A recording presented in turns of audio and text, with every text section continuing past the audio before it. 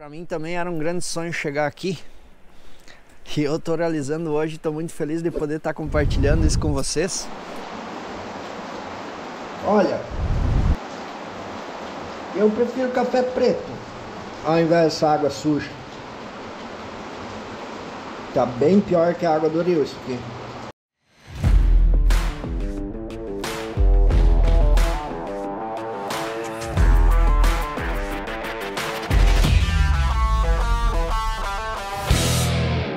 Estamos aqui e esse é o mapa aqui do glaciar da geleira de Perito Moreno. A pop ficou lá em cima no estacionamento e agora a gente vai fazer umas caminhadas para avistar um pouco mais de perto esse braço sul do Lago Argentino, a zona de ruptura, canal de los Témpanos.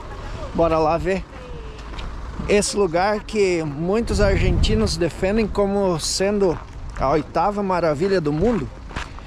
E ao lado das cataratas do Iguaçu é o lugar mais visitado do país argentino. E aqui, já no começo da passarela, consegue se avistar o começo da vista do glaciar Perito Moreno. É um gigante bloco de gelo que se estende desde o campo de gelo patagônico sul, na divisa da Argentina com o Chile, até o braço sul do Lago Argentino, que está aqui na nossa direita. Pulling out of that KOA on the road in our Chevrolet, turn right at the Texaco, then anywhere we wanna go, I know I'm gonna get there next. E aí tá passando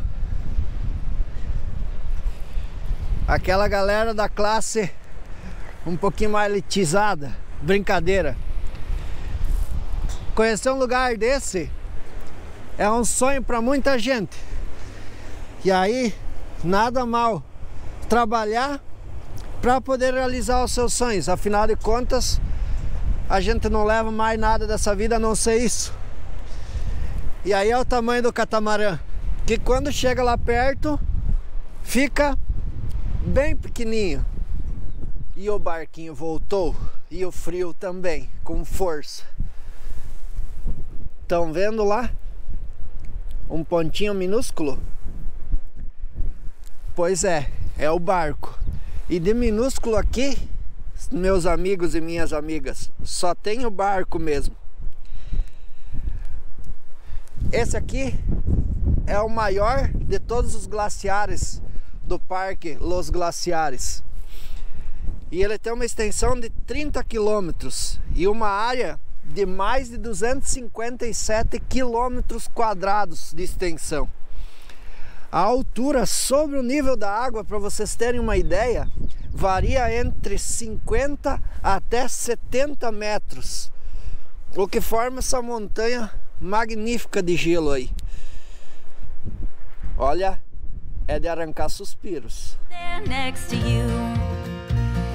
Baby, I know wherever we go, got the wind at our backs and the sun coming through our windows, burning down the tread on four wheels.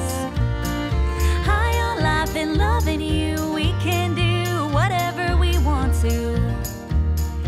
Finally. E quem vê esse gigante bloco de gelo aí paradinho e acha que tudo é sempre assim, se engana, e se engana bonito.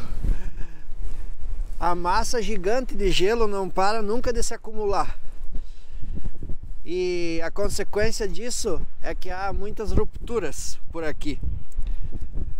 Esse fenômeno ele se deve ao fato dessa montanha de gelo atingir a península, formando uma espécie de barragem. E quando a água vai fazendo pressão, acaba criando a ruptura dos blocos de gelo que acabam se desprendendo e caindo sobre o lago. O vento aqui é gelado, cara. Até dá para imaginar o porquê, né? E a ou 4 anos, geralmente formam-se os desprendimentos graduais de gigantes blocos de gelo aqui no Glaciar Perito Moreno. E turistas do mundo inteiro vêm para ver tudo isso de pertinho. E essa geleira não para nunca de se movimentar. Ela se movimenta mais ou menos 2 metros a cada dia. Tá todo mundo correndo de frio aqui. E não é à toa. Tem algumas placas durante o caminho que indicam principalmente o tamanho dos circuitos e aonde que a gente está se encontrando. E essa placa também indica a largura naquela faixa entre as montanhas, que é de 5 km. Indica também alguns cerros, mas todos encobertos por esse forte nevoeiro que vai virar neve lá em cima na montanha. E aqui se encontra a parte mais alta dele então, que chega a 70 metros acima do nível da água. É gigante isso. E o Glaciar Perito Moreno tem em homenagem o seu nome a Francisco Moreno, que era diretor do Museu da Sociedade Científica Argentina. E ele, que estrondo incrível, cara.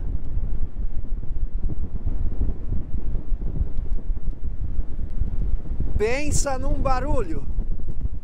Quase fui o felizardo do desprendimento de uma das placas, acredito eu. E como eu estava falando do Francisco Moreno, que dá nome ao glaciar, ele foi um dos entusiastas exploradores da zona sul desse país da Argentina, e por isso leva em homenagem o nome desse gigante glaciar. Pensa nos estouros que dá, cara. Cheguei a voltar. Eu ia dizer para vocês que essa geleira, o Glaciar Perito Moreno, em 1981 foi tida pela Unesco como um patrimônio da humanidade. E é uma das únicas, se não a única geleira no mundo desse porte que não sofre nenhum efeito com as mudanças climáticas. Ela se encontra pelo menos estável até nos dias de hoje.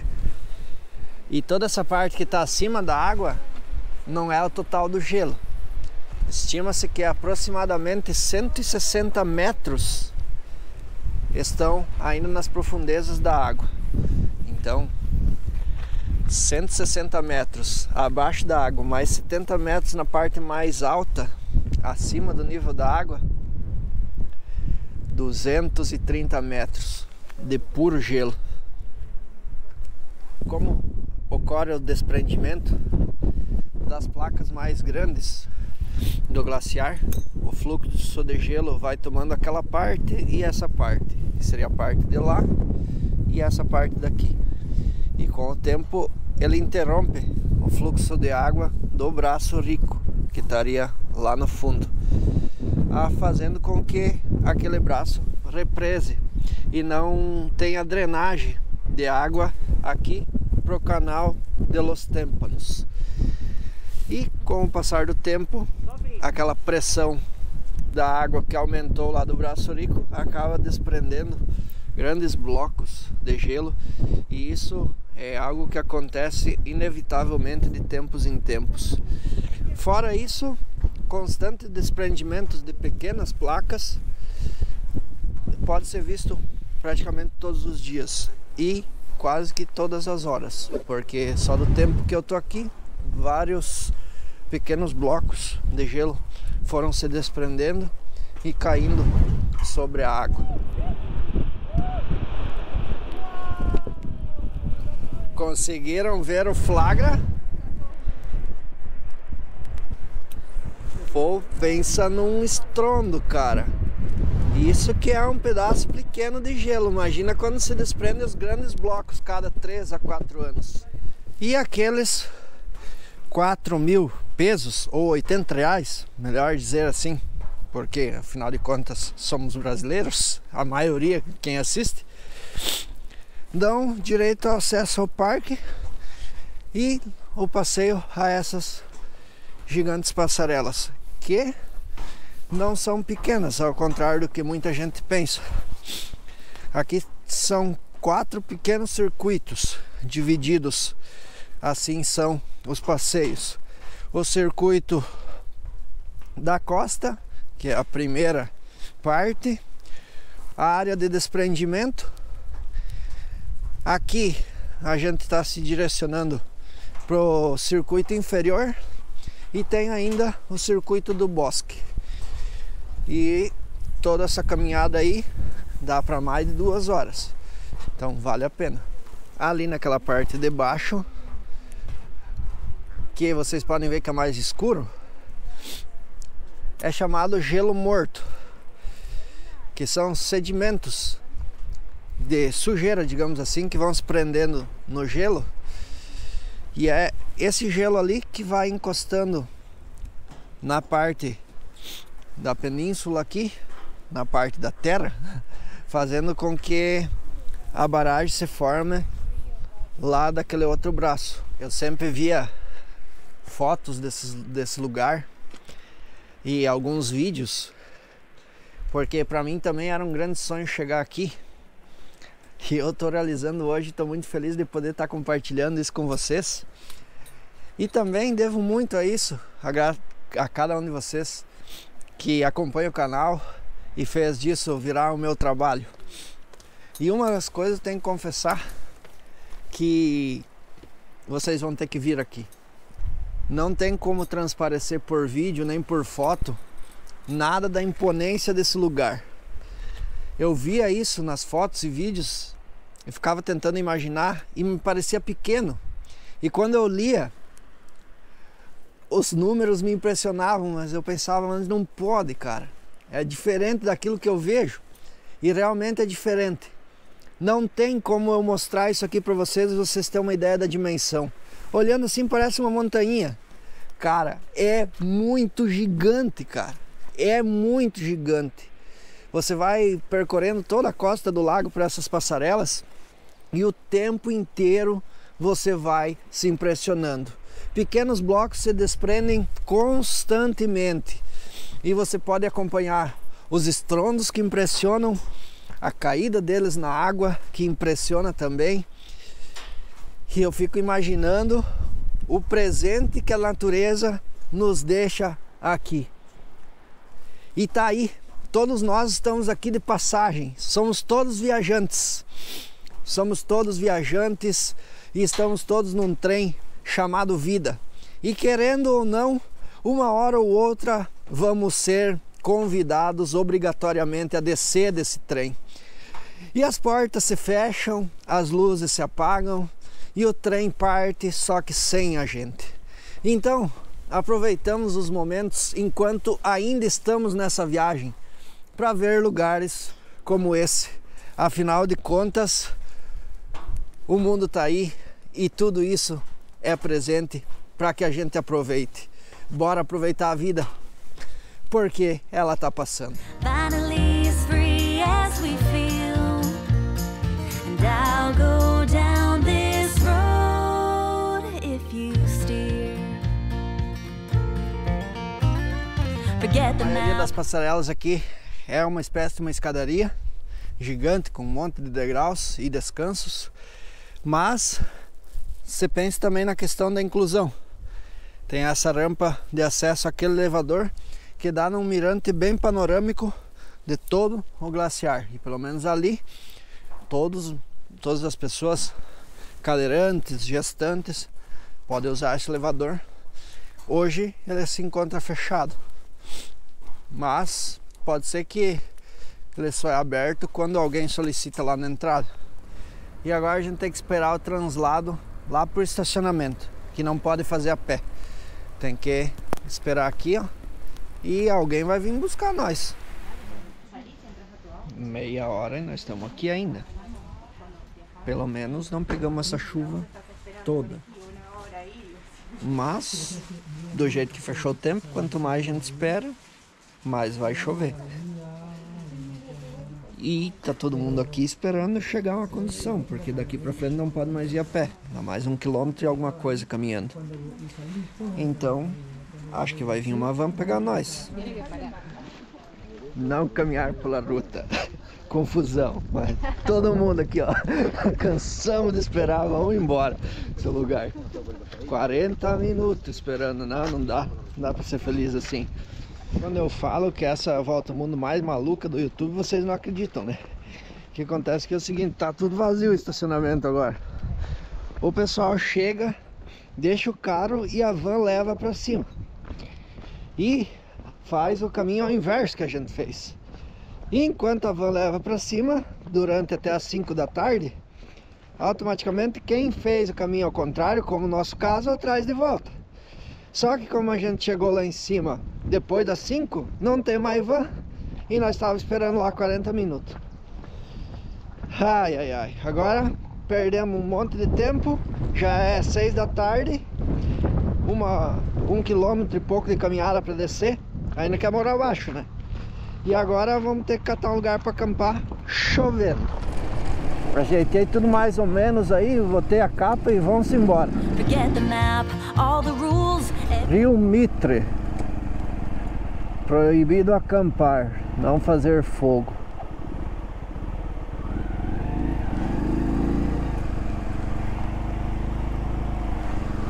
O que está acontecendo aqui é o seguinte. Já não é tão simples arrumar lugar para acampar assim selvagem e tal, sem pagar, digamos assim. Tem que procurar, tem toda a questão de perigo de ser visto, tem lugares que não é permitido. E aqui, por ter parque nacional, atrai muito turista. E aí o pessoal não quer que acampe, por vários motivos. Uns não têm consciência, outros fazem fogueira onde não pode. Aí o pessoal acaba não indo para pousada, hotel, camping pago. Então tem tudo uma lógica por detrás e não está errado. Aqui, montar a baraca, o vento está vindo de cá. Além de ser visto da estrada, se o vento vem de cá, esse é um problema. O Murat esqueceu de pegar água, mas isso aqui tem de sobra. E o tempo está fechando com aquela chuva que estava pegando nós na estrada. Então, pode que dê uma garoa. Para evitar problemas de ser visto, de tudo mais, olha aqui. Resolvi vir para debaixo da ponte. Aqui é bem desnivelado. Tanto é que nem deu para botar o pezinho da pop. Tive que botar uma pedra ali, ó. E tem barulho quando passa carro em cima. Até não é tanto barulho assim.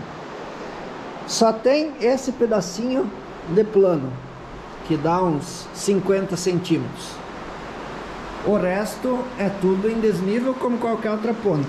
Então, esses 50 centímetros vai ser onde eu vou me deitar lá. E o resto não precisa ser plano. Então, aqui tá defendendo do vento que tá vindo de cima, de cá. Se chover, aqui não vai molhar.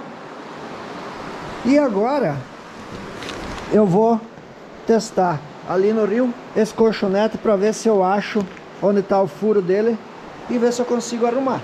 Bem aqui, ó.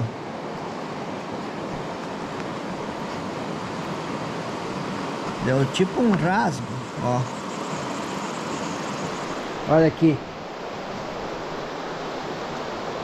Chuva. Eu acho que eu falei, né, que podia chover. E realmente, não sei se muito, mas vai chover. E então, melhor escolha impossível. Também nem era escolha, era o que tinha. Isso só vai se tornar um problema se acaso vier muita chuva e que enche isso aqui tudo de água. Mas eu acho que não, porque a chuva de hoje de tarde não foi suficiente para molhar. Mais do que eu ter que cavocar uma valeta unha aqui e lá, não vai acontecer. Não sei se vocês conseguem ver, mas parece que tô fumando. Tá frio aqui, cara. Vai fazer um gelinho essa noite. E sem colchonete, vamos ter que dar um jeito de forar bem aquele chão lá. E deixa eu mostrar o que nós vamos fazer agora.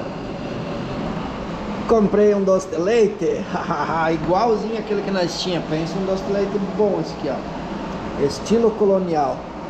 E até acredita, porque pensa um negócio caprichado. E comprei um outro café. Isso aqui me intrigou, cara. La Virgínia. Café cortado. Então, aqui atrás explica os tipos de café: light, doce de leite, mousse, tradicional, com leite, enfim. E daí tem esse aqui, cortado. Era o mais barato que tinha no mercado. E vamos ver como é que vai ser. Geralmente os cafés aqui da Argentina estão sendo meio ruinzinho. Vamos ver esse. Cara, comer e dormir bem é vida. Nós temos até lâmpada. Improvisei a lanterna lá em cima. Um pão com mumu, um cafezinho e uma cenoura. Porque eu sou fitness. Fazer um lanchinho antes da janta.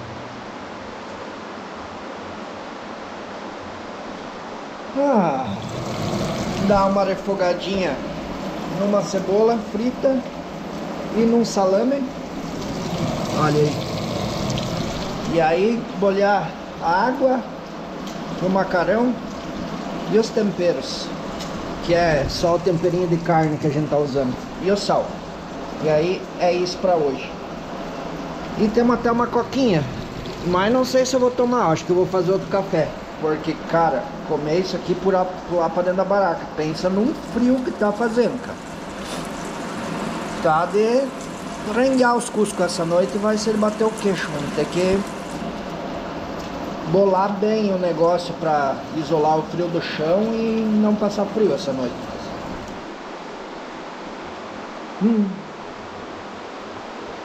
Espetacular, espetacular.